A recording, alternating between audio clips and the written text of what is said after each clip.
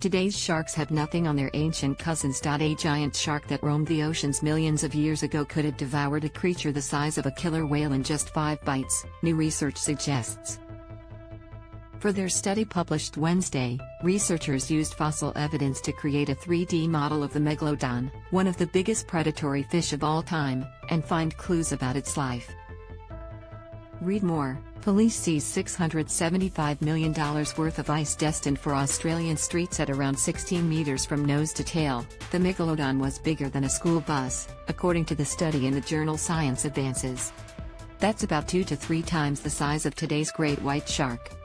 The megalodon's gaping jaw allowed it to feed on other big creatures. Once it filled its massive stomach, it could roam the oceans for months at a time, the researchers suggest. The megalodon was a strong swimmer, too. Its average cruising speed was faster than sharks today, and it could have migrated across multiple oceans with ease, they calculated. It would be a super predator just dominating its ecosystem, said co-author John Hutchinson, who studies the evolution of animal movement at England's Royal Veterinary College. There is nothing really matching it. Read more. Conveyor belts of cold fronts approaching as states brace. It's been tough for scientists to get a clear picture of the megalodon, said study author Catalina Pimento, a paleobiologist with the University of Zurich and Swansea University in Wales. The skeleton is made of soft cartilage that doesn't fossilize well, Pimento said. So the scientists used what few fossils are available, including a rare collection of vertebrae that's been at a Belgian museum since the 1860s. Researchers also brought in a jaw's worth of megalodon teeth, each as big as a human fist, Hutchinson said.